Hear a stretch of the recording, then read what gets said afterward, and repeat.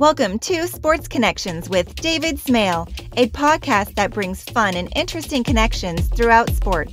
As an author and sports journalist, David has been interviewing fascinating people in sports for more than 40 years. Now here's your host, David Smale. Known as the Nigerian Nightmare because defenders would have nightmares about having to tackle him, Christian Okoye entered the NFL as a second-round pick of the Kansas City Chiefs in 1987. He wasn't exactly a traditional second-round pick. He came to the U.S. from Nigeria at age 21 and enrolled at Azusa Pacific University as a track athlete. He didn't play football until he was 23. He didn't like the game at first, but proved to be a star very quickly. His speed, 4.45 in the 40, and his size, 6'1", 260, made him a handful for defenses. As a member of the Chiefs, he led the NFL in rushing in 1989 with 1,480 yards. Knee injuries cut his career short, and he retired after 6 seasons. But he was selected to 2 Pro Bowls, and his 4,897 yards still ranked 4th on the Chiefs' all-time list. Christian, welcome to Sports Connections. Well, thank you for having me. I'm going to make you one correction. Okay. It was 4.40, not 4.4, not 4.45. Okay, well, we get that correct. Yeah. I never played linebacker, but I could just imagine somebody your size coming at me that quick, and I would just go, no, I'm out. So talk about coming to the United States. What brought you to the U.S., and why did you choose Azusa Pacific? Well, first of all, I chose Azusa Pacific because a friend of mine was going there. He came out a year before I did. And basically, coming out to Azusa Pacific in America is a way of kind of looking for something better than what I had already in Nigeria, trying to improve life, more competition in track and field, which I was doing at the time. So all those, moved me to want to come out and go to school out here. Okay, and just opportunity for the U.S. in general, and that was the best way to get to that opportunity? Yes, the best way to get that opportunity is go to school. And I knew that the schools out here have a lot more better coaches and equipment and things like that to allow me to improve to the level that I want to improve to. Sure. Now, I will get to your own personal history quite a bit, but I want to talk to you about your reaction to a recent announcement that Azusa Pacific is dropping football. That had to hit you like a Nigerian nightmare coming at you. Yeah, they called me and told me they were going to make the announcement. So, I don't blame them because in these days, when you have this pandemic going on already, they're having some trouble financially for the program. And then coronavirus came and hit. Nothing is moving. So a lot of schools are making that decisions. And, my old school, Azusa Pacific, is one of them. But it's still got to be tough. I mean, they had a pretty good history. I've got a good friend who played there besides you. It's still got to be tough to know that, no longer will there be football players at Azusa Pacific with a chance at the NFL. Yes, it will be tough. We for 55 years we've had a football program there, and it's always a big deal when we all come together for the homecoming, seeing your old teammates and roommates and people that you went to school with, but now we're not able to do that for football. We can still do that for other sports, but probably not the same people who will come back for that. Yeah, yeah, exactly. Yeah, so it's going to be difficult. It will be hard, but what are you going to do? Spend money that you don't have? Yeah. So I think they made the decision they had to make. Sure. Yeah, the first time I ever knew anything about or heard anything about Christian Okoye was, I don't remember if it was the Senior Bowl or the East-West Shrine game, but I saw it on ESPN, and there was this big bruising running back who just tore up the field against a bunch of Division I players. as a lifelong Chiefs fan, I thought we need to get that guy. And sure enough, we got that guy, and I'm thrilled about that. But talk about the fact you didn't like football when you first came over to the U.S. Why didn't you like it, and how long did it take for you to start liking football? Well, the thing, I didn't like it because I didn't know anything about it. Okay. We didn't have football in Nigeria. Nobody talked about football in Nigeria. And even when you talk about football, you're talking about soccer. Right. So I had never seen the game. When I came out here, it was strange to me that people would run into each other all the time and go home at night. You have headaches and bruises and things like that. I was asking myself, what kind of stupid game is that? And so I had no interest until I was disappointed by Nigeria for not taking me to the Olympics in '84. So I decided I'm going to try something, and friends have been telling me you should play football because they saw my size and speed. But I keep avoiding that. My first, thought was to play soccer, but, I grew up playing soccer, but I was so big. Yeah, I can't run around with the little guys playing soccer. So I decided I'm going to try the game, football. So once you tried it, did you like it pretty quickly, or did it take a little while to grow on you? I never liked football up until, maybe my second half of my career with the Chiefs. Huh. I never liked it. When I started playing at my school, I stayed with it because my coaches and friends encouraged me to stay on. They told me that I was doing good, I should stay and play. My old track and field coach, Terry Franson, he used to say to me, Christian, why don't you give it a week? Why don't you give it 2 weeks? Every time I come back to him, he would tell me the same thing. And then towards the end of it, he says, the season is over. You might as well finish it. Yeah. And then the following year will come around. He says, Christian, you should think about going back and trying to play again because he did so well last year, So that's the way I stayed with the game. And coming to the Chiefs, it was kind of like the same thing, but I ran into a lot of good people, good people, good coaches that cared for me, just like my coaches at Azusa cared for me. Billy Matthews was the running back coach at the time, formerly coach for San Francisco. And, I love Bill Matthews. He's passed on right now, but he was a good man who took me in as a son. And also my teammates at the time, they all helped me out. Okay. Was there a point where you all of a sudden realized I'm better at this than I thought I would be, or I'm better at this than a lot of the guys around me? I could actually make a living running into or running over people?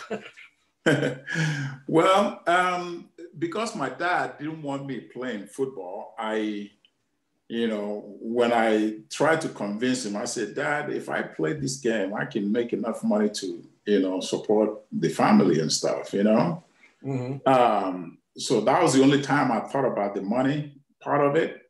But the rest of the time, I was just trying to kind of build up courage to stay in the game because it was such a strange one from my culture, my upbringing, you see. Yeah. What was it? You said you didn't like it until the latter half of your professional career. When you ended up liking it, what you liked the most? Was it looking down at the defender after you ran over him? What did you like most about the game once you finally developed a like for it?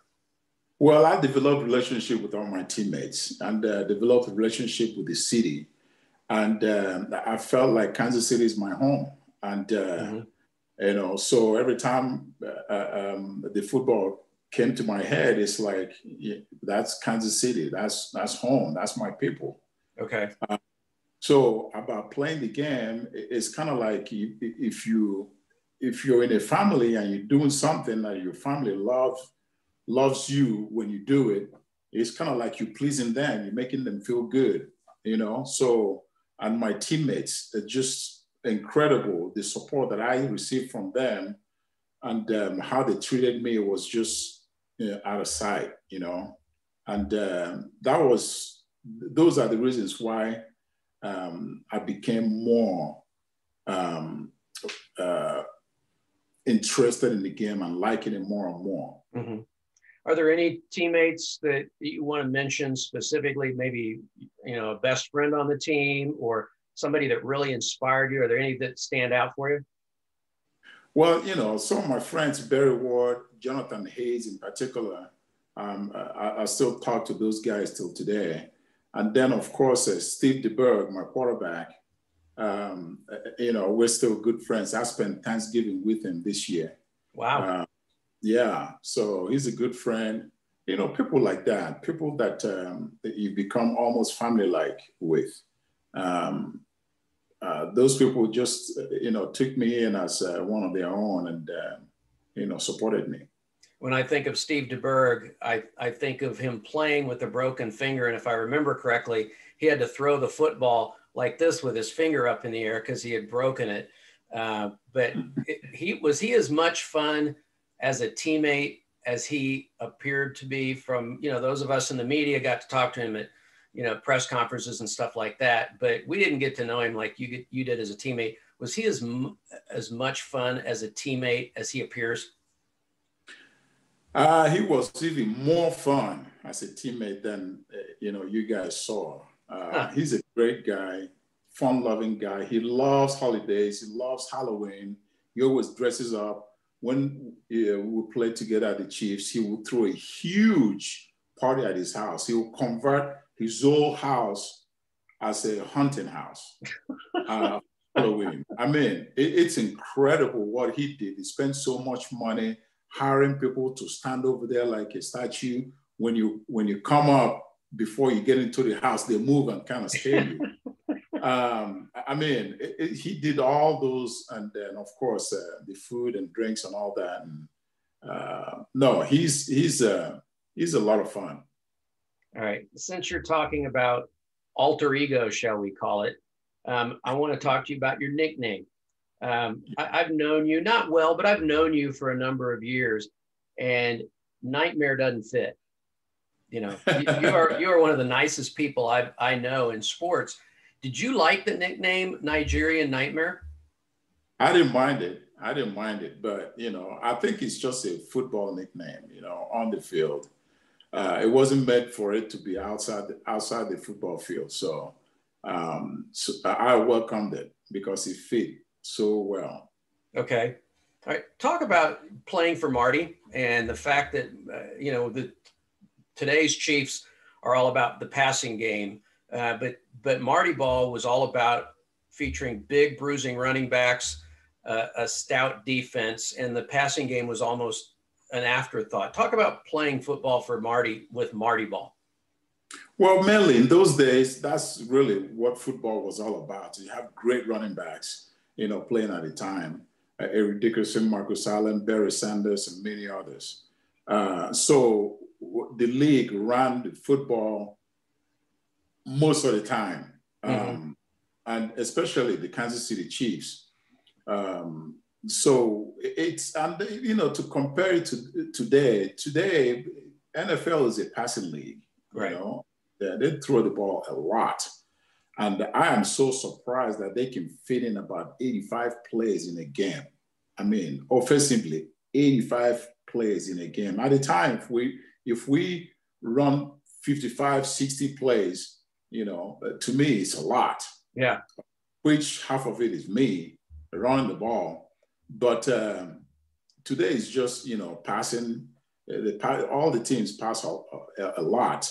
But I'm so glad the game is changing. It's changing into something that people can survive. When I played, it was a gladiator sports. Yeah. Would you have been successful in today's game where the running back has to be able to catch the ball out of the backfield, has to be able to pick up blitzes, protect the quarterback? Would you have been as successful had you played in this generation rather than the last one?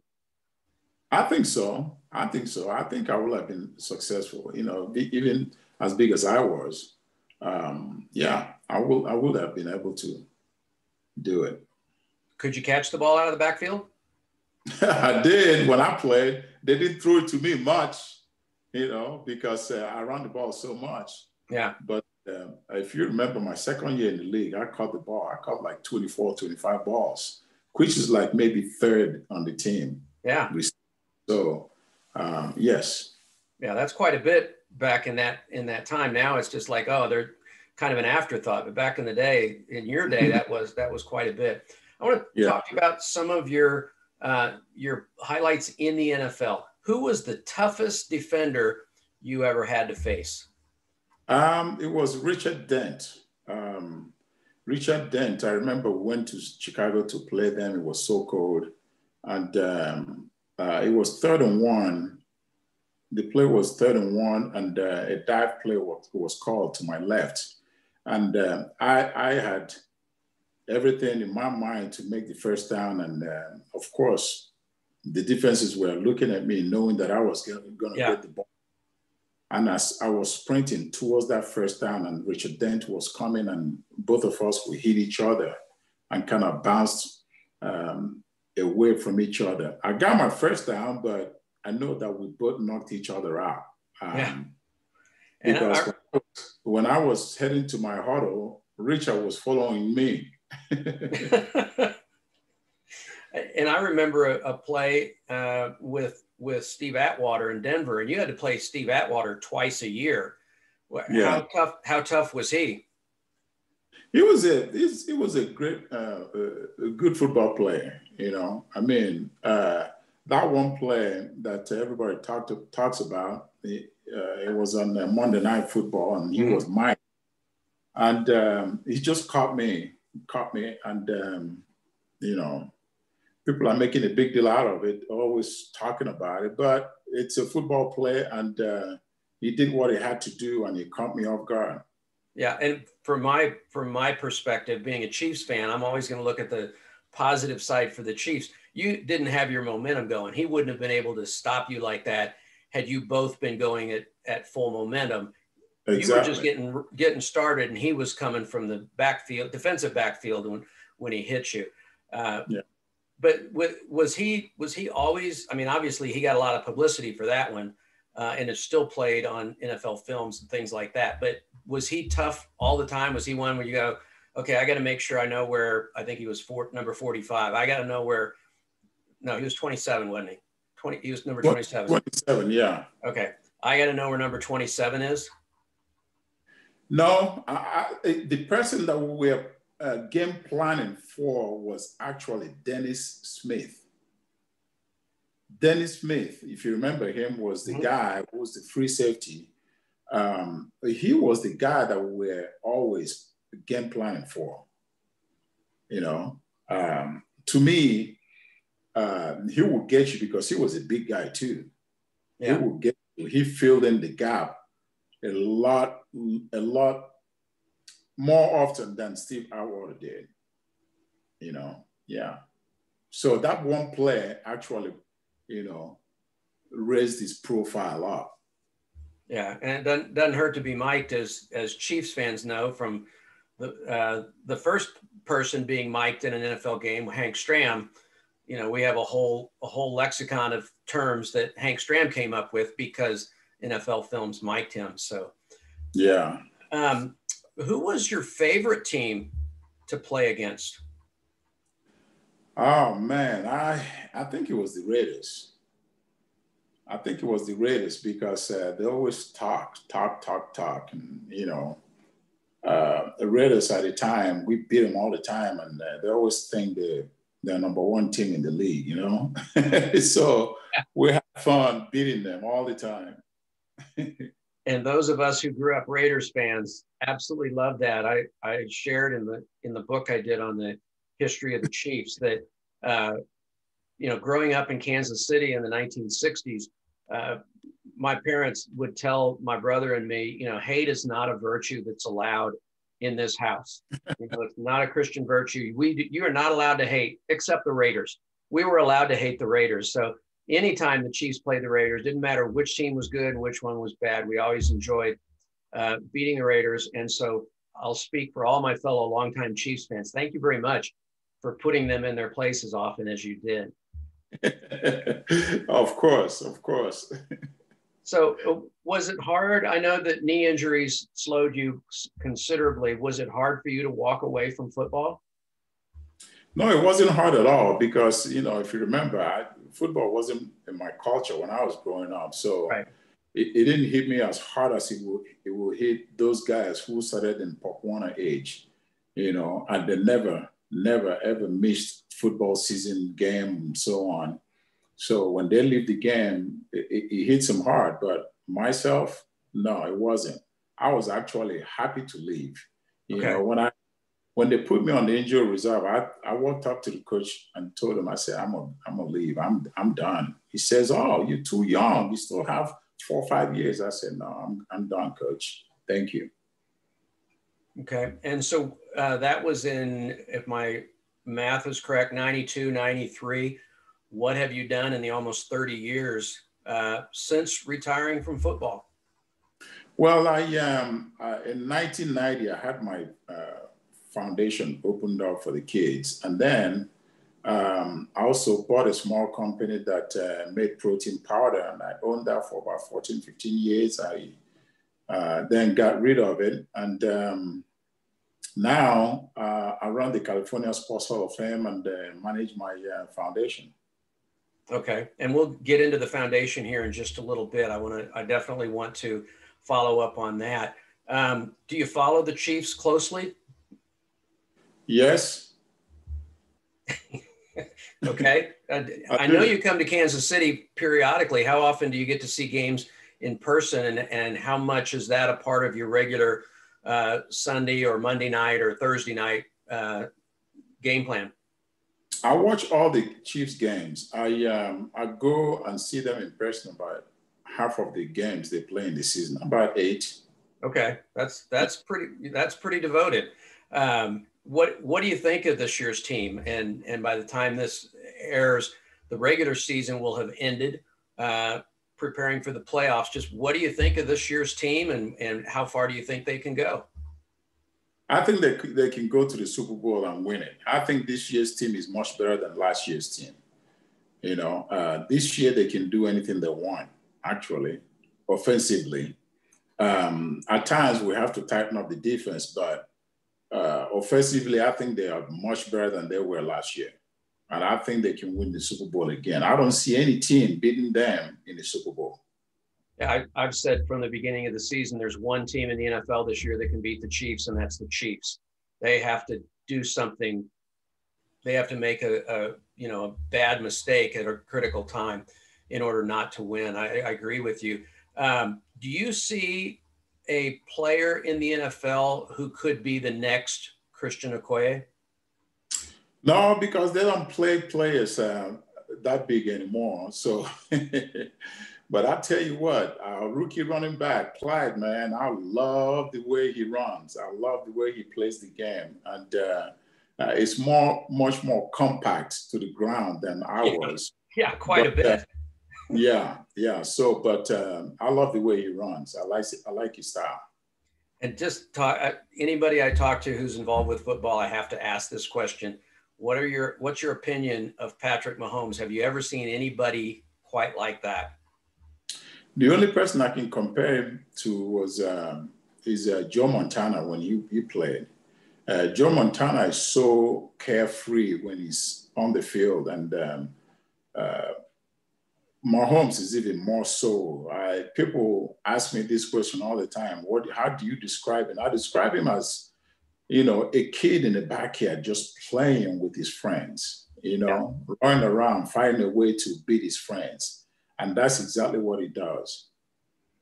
Has there been a play where you're watching and you say, wait a minute, I played football. That's not possible. Have you ever had one of those where you're just amazed by what he can do? No. After watching him for 2 years now, I'm not amazed anymore. I just expect him to do the same. What's your favorite Patrick Mahomes play? Oh gosh, I would say in the Super Bowl, that long pass to Tyreek Hill, that changed the Super Bowl for us, because after that we scored, we scored enough touchdowns to beat the 49ers when they thought they won the Super Bowl already. Yeah. All right, we're going to wrap up with this, and this is your chance to give us the commercial, the sales pitch, all of those things. Talk about the Christian Okoye Foundation. What's your focus? How can people get involved? Where do they go to send donations? The floor is yours to talk about the Christian Okoye Foundation. Well, Christian Okoye Foundation, if you go to okoyefoundation.org, or you can go to christianokoye.com. It's all the same website. Okay. You can donate there, and your donation goes to my efforts to work with the Nigerian kids. Doing the same things that I did in America from 1990 to about 4 years ago. We hosted sports clinics for the underprivileged kids every summer. And some of those kids that we had in the camps, we usually invite kids from group homes, foster homes, and things like that. And a lot of them are grown men and women now with families. And every time I go to events, people walk up to me and shake my hands and say, "Thank you so much for what you did when I was young. I was in a group home. Now I have a family of my own, my wife, my kids, and I'm a firefighter now, or police officer." And I mean, those are the things that we promoted, because we had another program that we did in the Christmas time where we invite firefighters, we invited police officers and professionals to come and visit with the kids. And, it worked. It works. It's just giving the kids the mind to think beyond where they are at the moment, open their minds to other things, tell them they can be anything they want to be if they work hard. And then we bring in different professionals to come in and speak to the kids. And, it worked. That's got to be very rewarding to be able to impact so many lives like that. Yes, it is rewarding. I mean, just in Nigeria right now, the kids that are involved in my program, they sent me messages on social media, telling me how things are going, how they're enjoying themselves. Every time you open a kid's mind to think for themselves, that's all you have to do. They follow it and they think and they become excited. It keeps them away from trouble. Now, what if somebody wants to be involved, other than just donating? Are there ways for people here in America, especially, to get involved with your foundation in an active way besides donations? Yeah, well, we have a program out here in California. We do a 5K and 10K run, which is on the same website. They will find it. Mm-hmm. And then in Kansas City, we do a roast every year. We host our roast at the Harris Casino at the Voodoo Lounge. We do it around April time, towards the end of April, on the same weekend as the draft. We do it that Sunday. Okay. This year, we plan to roast Dante Hall. We're going to roast him this 2020, but it had to be postponed. So he's going to be the one that we will roast in April 25th. Hopefully things will be open by then. And if you want to get involved, that's where you go to the website, and you can get you a ticket from the website and attend. All right, sounds good. Well, Christian, it's always a pleasure to visit with you. Good to connect with you in this way. And I just thank you for being a part of it. All right, thank you, my man. You take care of yourself. Merry Christmas. You too. Thanks for listening to Sports Connections with David Smale. Make sure to subscribe, follow, and rate the show from your favorite podcast platform. You can learn more about David Smale and his work by visiting davidsmalebooks.com. Don't forget to join us weekly for new episodes. Until next time.